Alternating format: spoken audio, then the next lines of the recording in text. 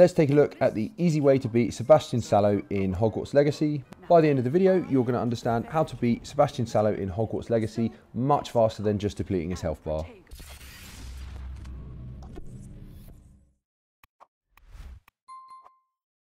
If the video helps you out, make sure you hit like, consider leaving us a comment and subscribe for future how-tos on Hogwarts Legacy. Okay, so let's take a look at Sebastian Sallow and how we can beat him even faster than just depleting his health bar in Hogwarts Legacy. So what you want to do is you want to cast the Leviosa spell, and then whilst he's in the air, we just go for basic attacks, and as you can see, that knocks him off the table much faster than just beating his health bar. Okay, then we're going to go into the next cutscene and continue on the story from there. Hope the video helped. Make sure you hit like, comment on the video and subscribe. I'll see you in the next one.